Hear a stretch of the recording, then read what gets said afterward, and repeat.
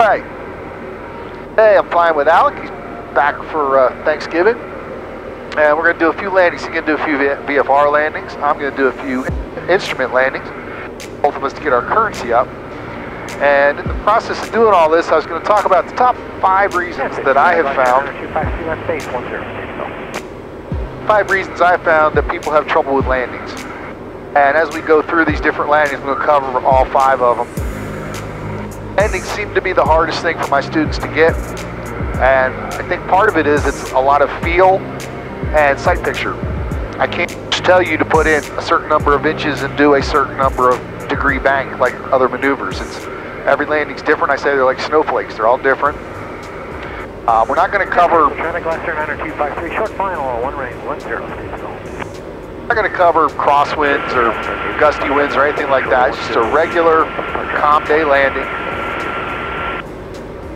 So Alec is going to demonstrate the VFR landings, and I told him he's either going to A, demonstrate the correct way to do it, or B, he'll be a poster child for some of the incorrect ways. So it's probably been a few months since you've done a landing, I would think. Yeah, but don't worry, they'll be great. And landings, for me anyway, if you don't fly for a while, landings are the first thing to go. Not that I can't land, but instead of doing greasers, I might have a little bump here or there. You just kind of lose that muscle memory. It takes a little bit to get it back. For one reason, people struggle with their landings, have bad landings. Unstabilized approach or incorrect approach. But I mean stabilized approach, I don't just mean you're not rocking all over the place and you're off course or whatever. The approach starts on the downwind. It does not start on the final approach. So speed control and altitude control are pretty important because when you turn final, you want to be on the glide path at the distance you want to be from the runway. So if your if your downwind and your base speeds are off or your altitude's off, when you turn final, you could be too high, you could be too low, you could be too close to runway, too far from runway. And if those are different every time, it makes it very hard to have a consistent landing because you're always fighting to get back where you need to be.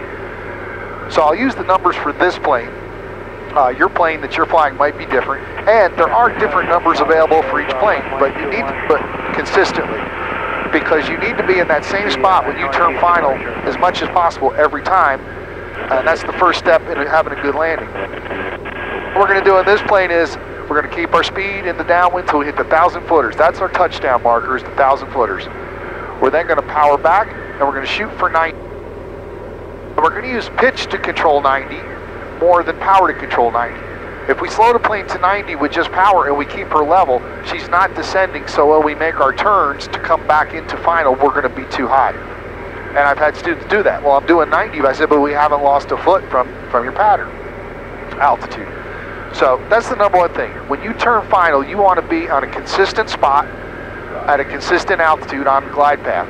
And that's going to set you up right there, step 1 of having a good chance of having a nice landing. You're not fighting to get all over the place. So if your glide path is correct and 90 on the downwind, then we go 80 on the base, 70 on the final, assuming calm winds. When we turn to final, if we do that consistently every time, if we turn when the runway's 45 degrees over our shoulder, we should be in the right spot every time. And then we're starting from the same spot every time. So can't overstate that. You want the pattern to be consistent. You don't want to be doing 100 knots one day and 60 knots the other day, and every time you turn for final, it's a surprise where the runway is going to be. It should be right where you want it. But do you put the power out when you 50? 1,000 footers, you pull back to like 11. 11. Foothills Regional, Diamond 526 Delta Sierra, entering left downwind, runway 21, Foothills.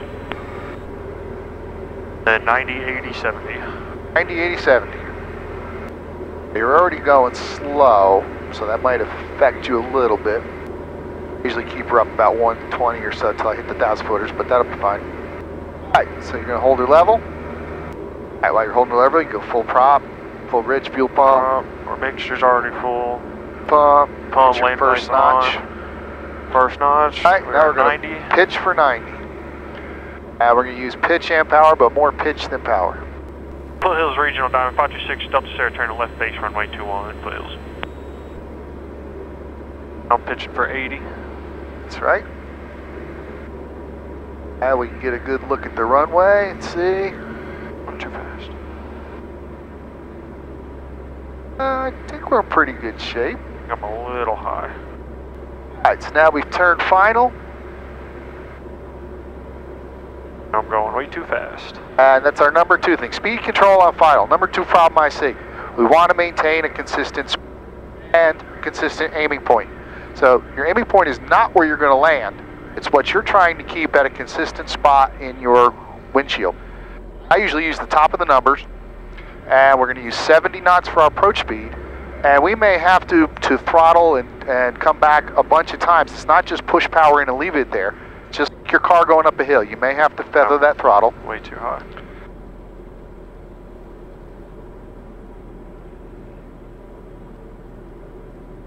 You're fine, just let her keep coming.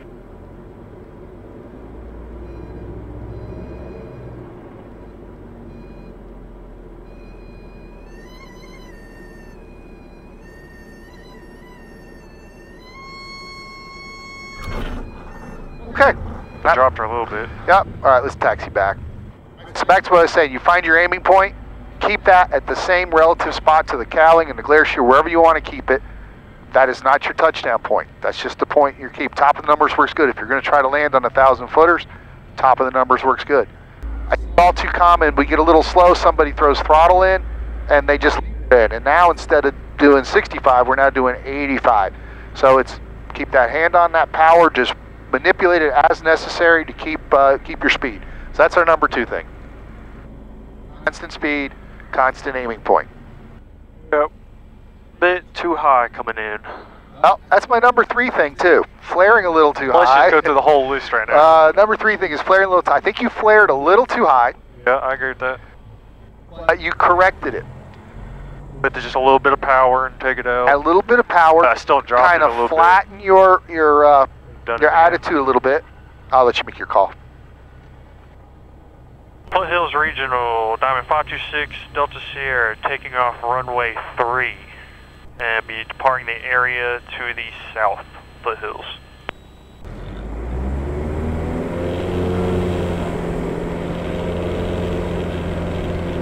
Airspeed 1.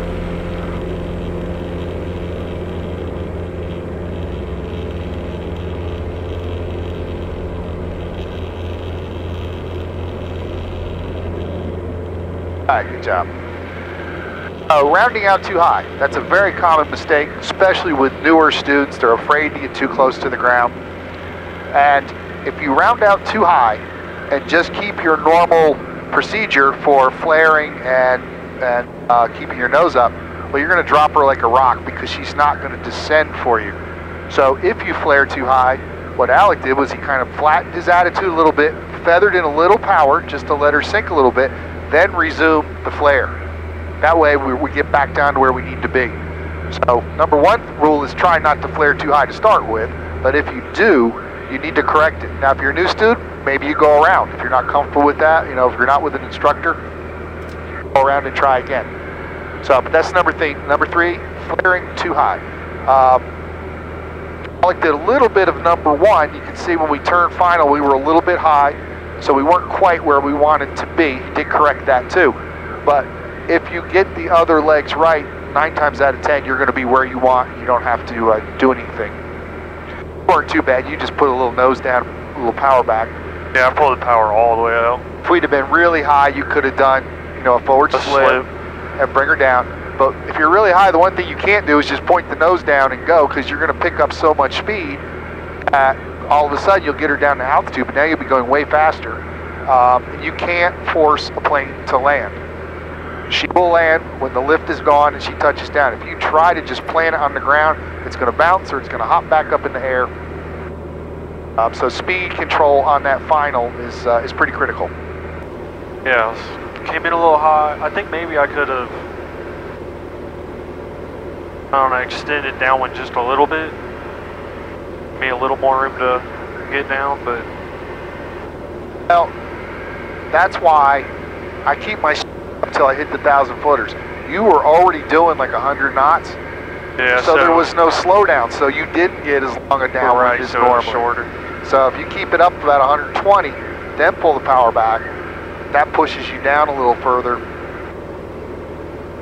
and that 45 degrees off your shoulder. So even if you're going slow, as long as you look for that. All right, so we covered a stabilized, organized approach. Covered maintaining our speed and our aiming point on final. And we covered not flaring too high. Last two items I see a lot. Number one, not having the plane tracking down the runway. I don't mean on the center line or off the center line. I mean using rudder to make sure the plane is angled to go in line with the runway so we don't get side load when we touch down. One way to help with that is when you taxi the airplane, assuming you're on center line where you should be, take a look at where the center line is in relation to the cowling. It's not going to be in the center of the plane because unless you're in a plane where you're sitting in the center of the plane, it's going to be offset. So if you're sitting in the left seat, the center line is going to look like it's probably about 5 degrees off to the right, vice versa from the right seat. So when you're coming in for the landing and getting into your flare, you want to make sure that nose is oriented correctly on the center line. If it's off, too far left, too far right, when you touch down, you're going to put side load on that gear. And that can be quite disconcerting, and if it's enough side load, you can actually damage the plane. So that's the number 4 thing. Keep the plane aligned with the direction of flight down the runway, so you don't put that side load on there. All right, and then the number 5 thing, and I see this more often than the rest of them.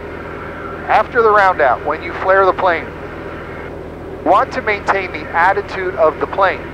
That does not mean that you don't have to move the controls.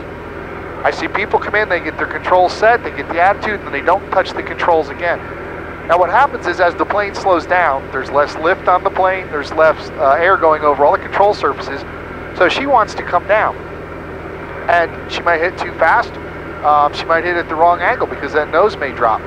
As you're going down the runway in the flare, your goal is to keep the plane off the runway as long as possible. And to do that, you're going to have to gradually increase the amount of back pressure you're putting in. Now, you don't want to get carried away. You don't want to balloon it if you just jam it in. So the easiest way to do that, I think, is once you get in your roundout, transition your eyes from right in front of the plane to the end of the runway and look at the relationship of the nose to the end of the runway and try to maintain that as long as possible.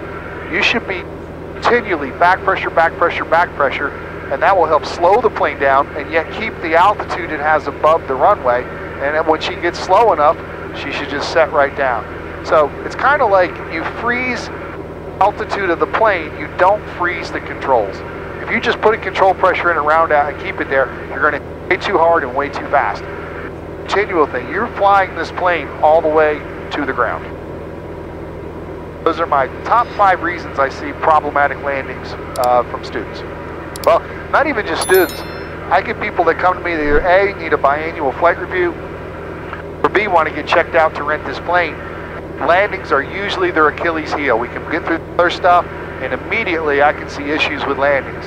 And usually you can tell right in the beginning of the pattern whether this is going to go well or not.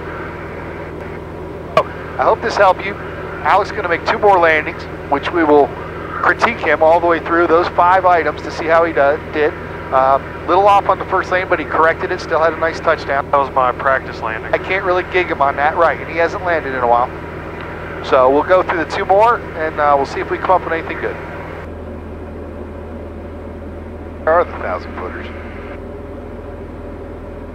I don't know. I don't see any. I see a number. All right, I'd use that taxiway right there, your 1,000-footer. Traffic helicopter 6 number Charlie, 5 miles south of Dale, 1,500, and downwind.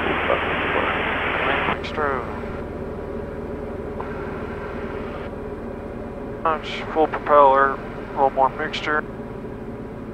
And we're going for 90. Full pump? Full pump.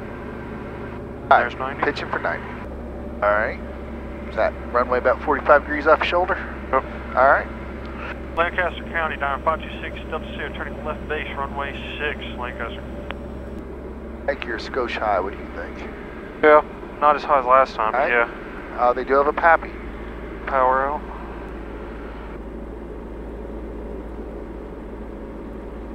All right. Oh, you're not too bad. You're correcting it.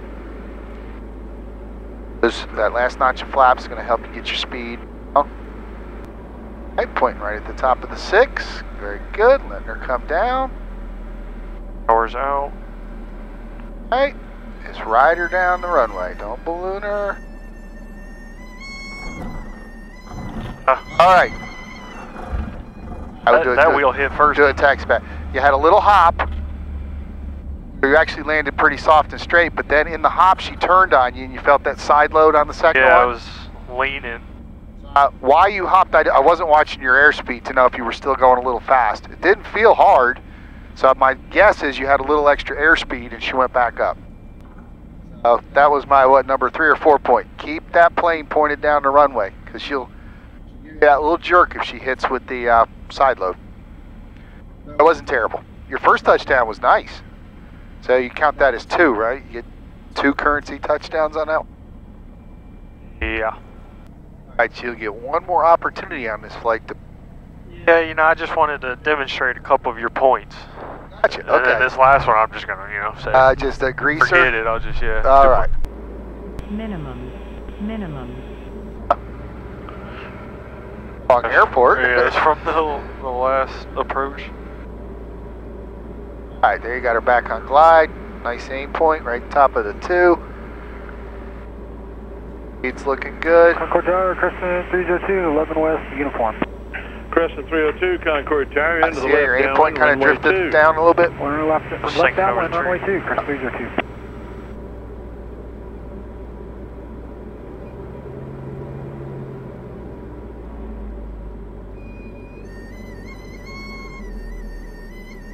Just to the right.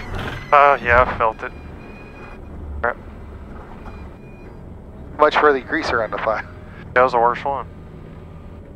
You did get the nose lined up when she hit, but you hit left, then right. It went the other way a little bit. Yeah, they were not my best landings. Oh, so I know you came in on a base instead of a full pattern, but you noticed when we turned final, we were high. You didn't quite get her down, but you got that corrected. Yeah, you got it corrected in time.